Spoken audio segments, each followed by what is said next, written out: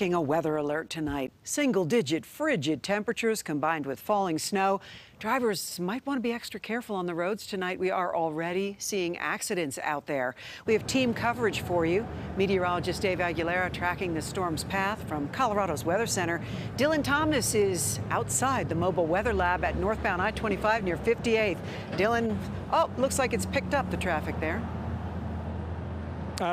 If 5 miles an hour is picked up, Kathy, that might be the case. Right before we checked in with you guys at 5 o'clock, I was telling you about how the conditions were perfect out here and that driving was okay as well. But since then, there has been a crash just about a mile away from where we are right now that has pretty much brought the traffic, to a close. 3 degrees outside as those of them behind me are waiting in traffic going all the way up to 58th and I-25. There's a collision in the right lane shutting down traffic.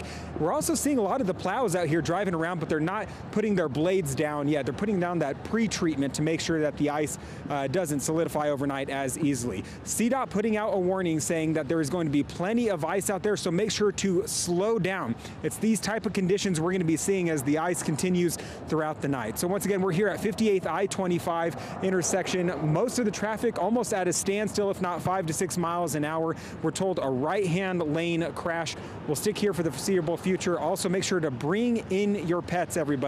Some fines up to $1,000 if you don't bring in your animals because it's freezing out here and obviously they need some warmth as well. Kathy, we'll send it back to you.